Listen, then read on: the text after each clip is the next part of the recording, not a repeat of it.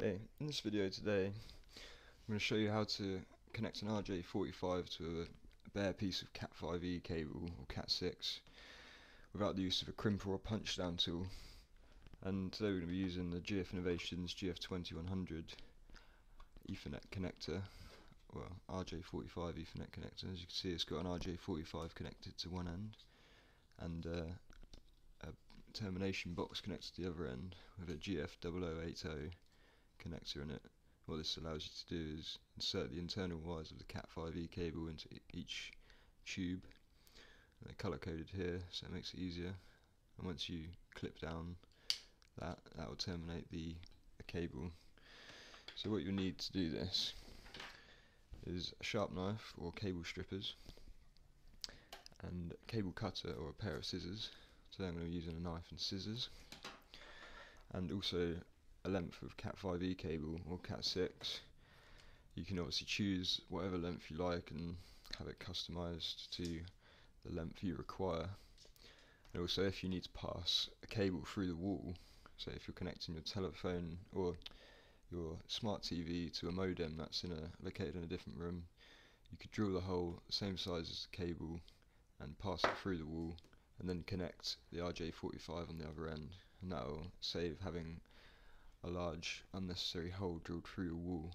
So firstly, what we're going to have to do is trim about 45mm off the outer sheath of the Cat5e cable and remove that. Then we're going to have to arrange the wires in the order that we are going to insert them into the GF0080, which is the little cable clip here. So what we're going to do is go white, orange, orange. It's good to straighten them out as you go, makes it easier to insert. White, green, green.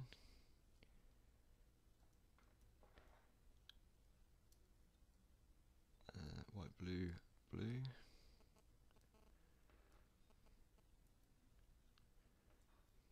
Straighten them out.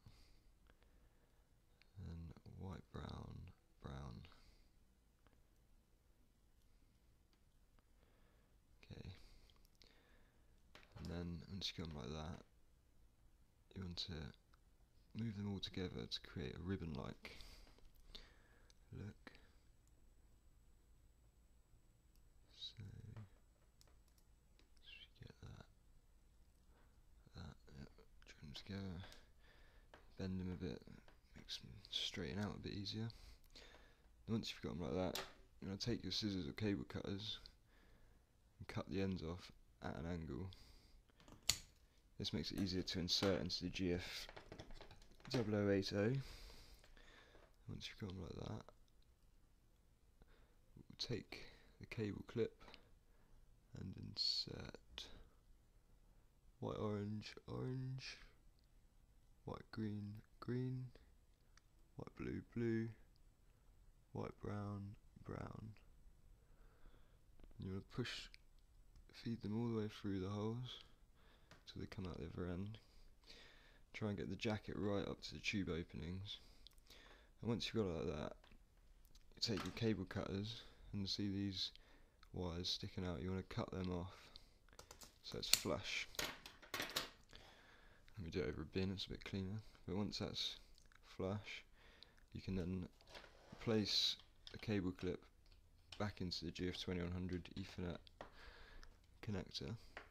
And you push it down, make sure the cable's in the cable hole, and close the lid, and that will secure the termination. So that's perfectly connected RJ45. It's very strong. You've got an RJ45 in one end, and that's it. Thanks for watching. All links and other information you'll find in the description box below. Goodbye.